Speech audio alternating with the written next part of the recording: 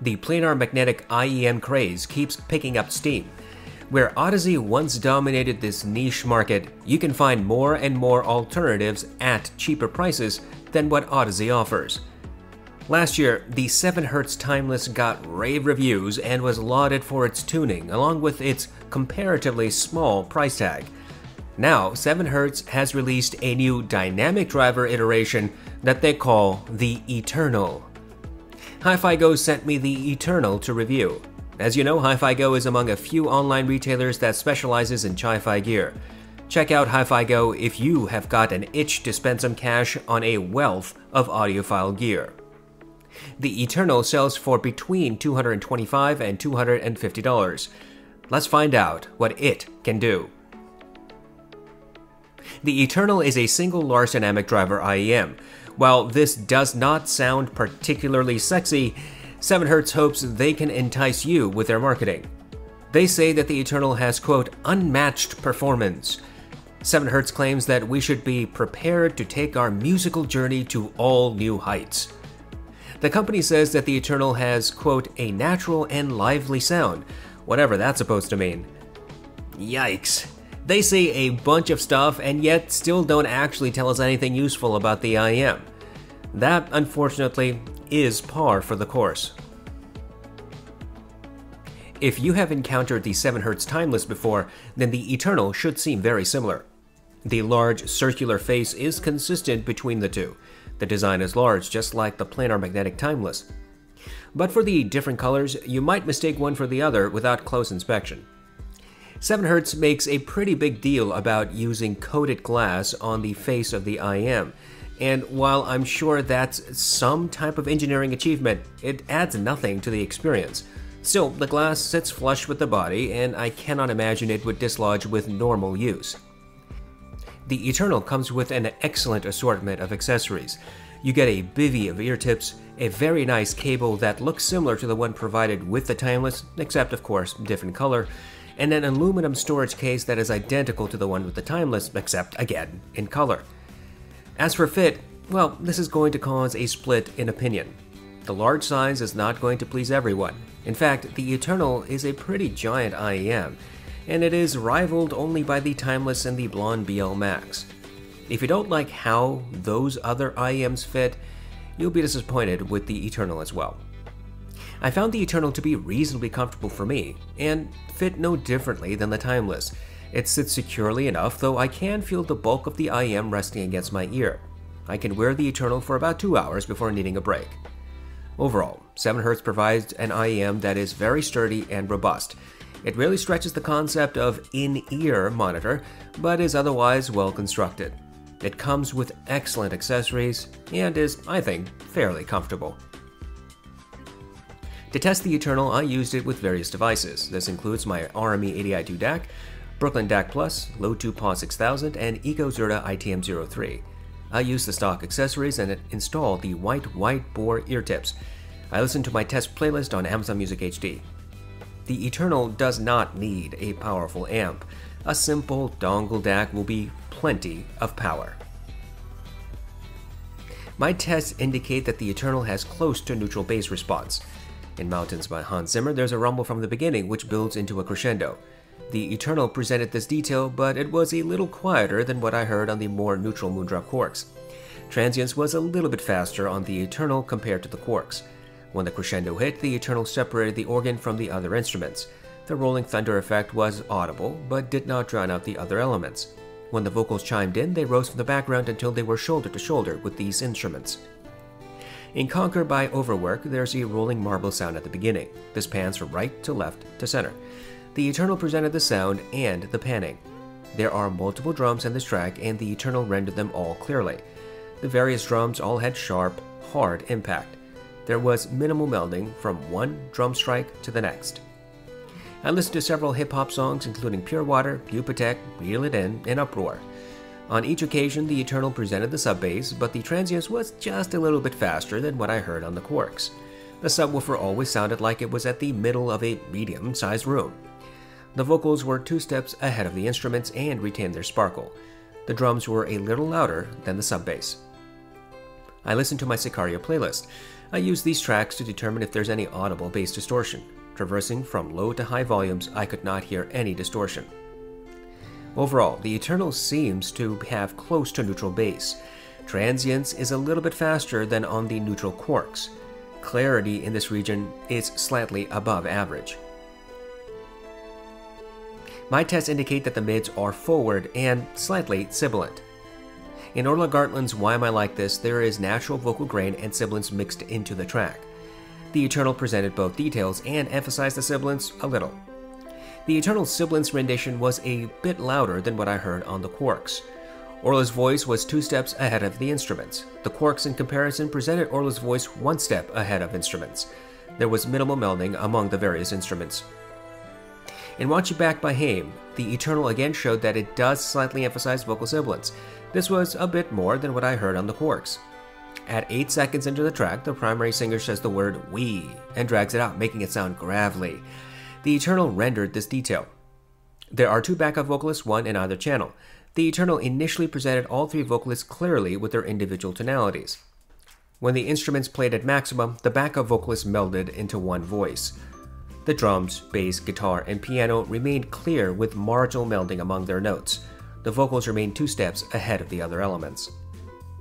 In Superposition by Young the Giant, the Eternal presented the ukulele, drums, and bass. All instruments melded their tonalities together slightly.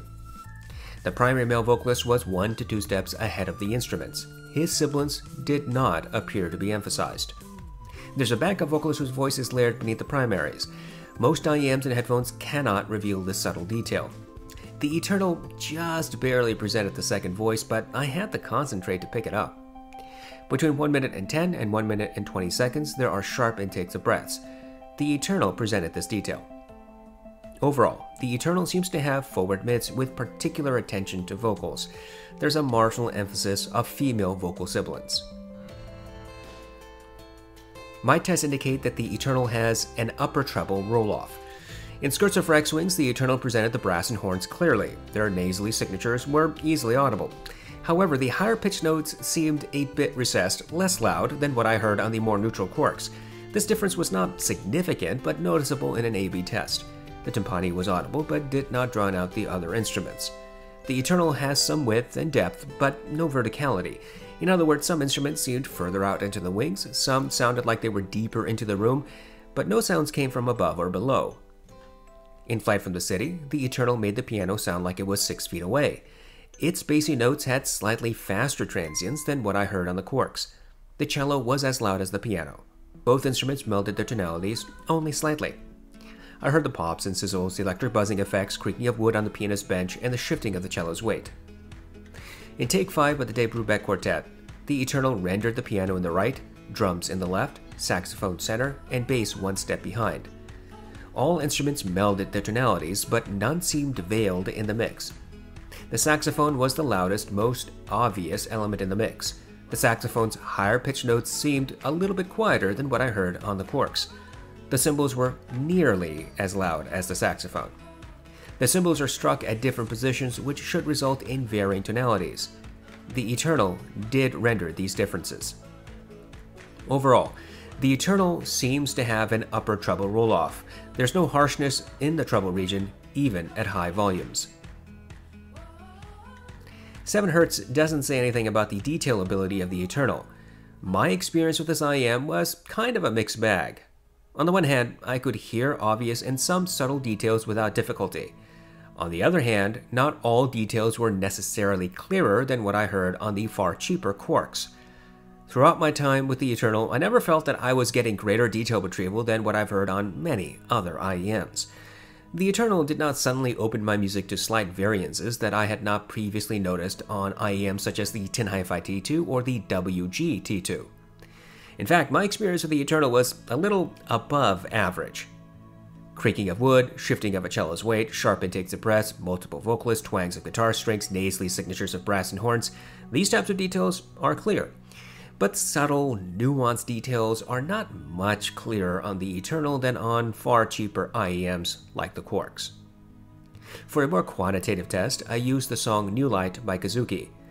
This track has layers of details, including the sound of children playing, wind, rustling of grass, synth, piano, and footsteps. I count the number of steps I can hear in the first 60 seconds.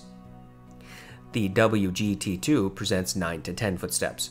The Heidi's MS2 presents 8 to 9. The Tin Hi-Fi T2 and T2 Evo present 7 to 8. The Moondrop Aria presents 7 footsteps. The T2 Plus, Blonde BL05, and the The Audio Legacy 2 present 6 to 7. The Moondrop Starfield presents 6. The Moondrop Quarks, Blonde BL03, and Triple Wind Melee each present 5 to 6. And the Eternal rendered 7 footsteps. For my detail resolution scale, I use the Moondrop Aria and Starfield as the average performers. Any IEM that provides more or less footsteps is judged accordingly. Thus, on my scale, the BL03 would be considered below average and the Tin Hi-Fi T2 would be above average. Using this standard, it seems clear to me that the Eternal has average to maybe above average detail retrieval. Of course, changing ear tips or insertion depth in your own music may render different results.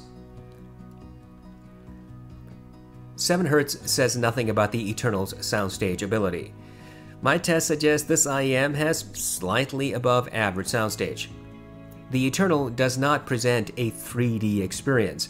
While you might hear some width and depth, the Eternal does not present verticality. Of course, the original recording has a lot to do with this as well. Just as with the detail resolution test, I also have a scale for soundstage. For me, this involves, yet again, using the Moondrop Aria and Starfield as the average performers. Anything that has greater or lesser soundstage is judged accordingly. The Tin Hi-Fi T2 and Heidi's MS2 have above average soundstage. The Blonde BL03 and Blonde BL05S are average at best. The Starfield, Aria, and Quarks are average. I would place the Eternal as slightly wider than the Moondrop Aria. However, it appeared to me that the T2 was significantly wider than the Eternal.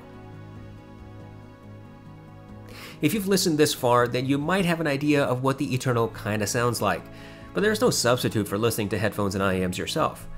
Looking only at graphs or only listening to people fumble to explain what they hear is a far cry from listening to headphones and IEMs. Unfortunately, 7Hz does not give any meaningful suggestion about the sound signature.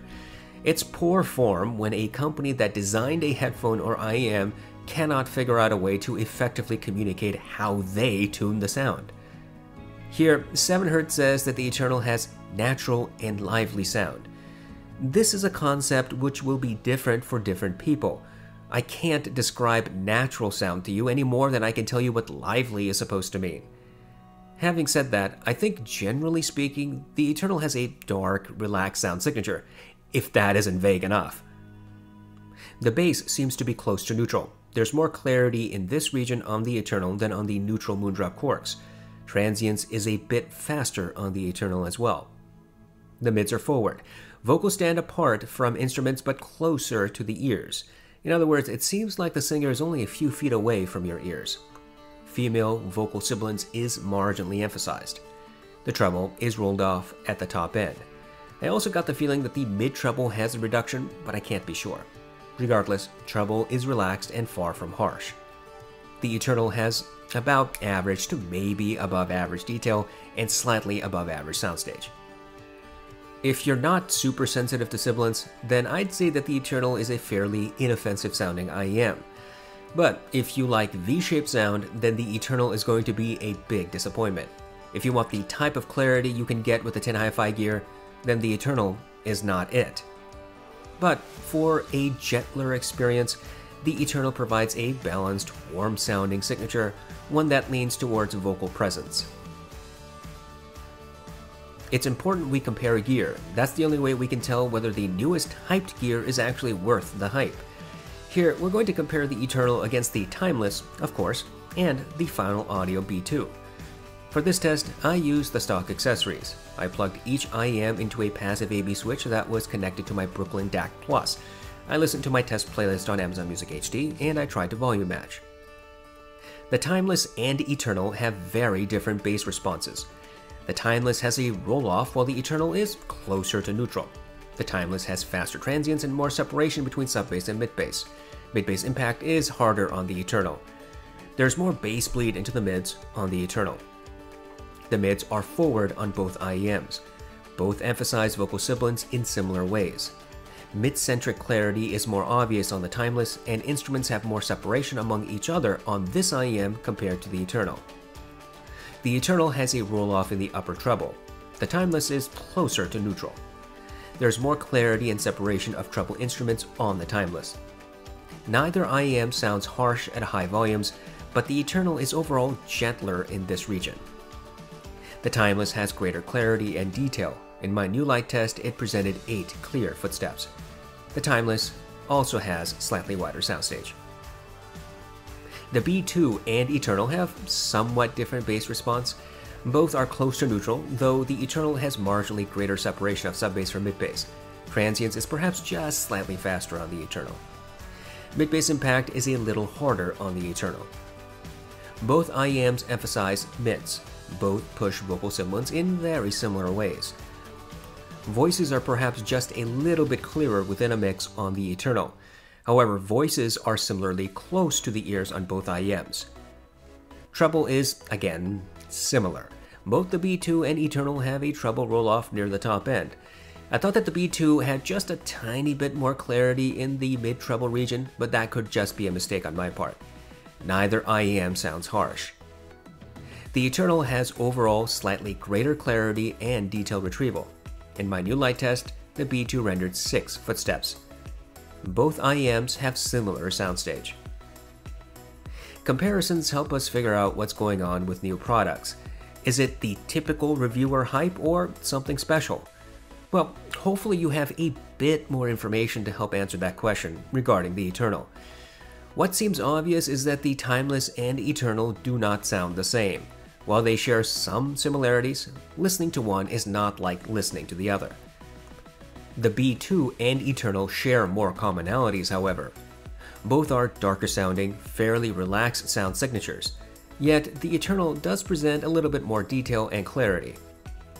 Whether any of these IEMs will be to your liking is something only you can decide. There are so many IEMs that it's not that difficult to find one that sounds very similar to another. There's only so much you can do given the driver and size limitations overall. I do not believe in sound signature or performance having a particular price tag. Some people think that you just have to settle for compromises under, say, $500, or that nothing under $1,000 comes close to the performance of a product that costs over $1,000. And I think that's all nonsense. For example, the Tin Hi-Fi T2 and WG T2 remain 2 of the clearest, most detailed IEMs with some of the widest soundstage I've heard, and I've tested a lot of IEMs. So when you talk about performance in a price range, you're going to need to be far more specific. Frankly, when reviewers and forum commentators talk about performance, what they're really talking about is sound signature. They might genuinely like the sound of a $1,000 IEM and think nothing else comes close, and that's perfectly fine. But that is not an objective standard. The point behind all of this is to emphasize that if you ask whether the Eternal is worth it, I'd have to tell you to figure that out yourself.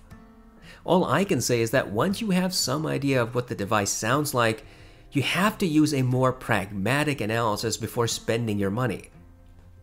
So let's put sound signature aside for the moment. We've already talked about it, and if you didn't watch the previous portions of this video, you should. Instead, let's focus on what you get for around $230 with the Eternal. You get excellent build, great accessories, and a reasonably comfortable fit. While the Eternal is a fairly large device, it is not the heavy monstrosity that is the BL Max.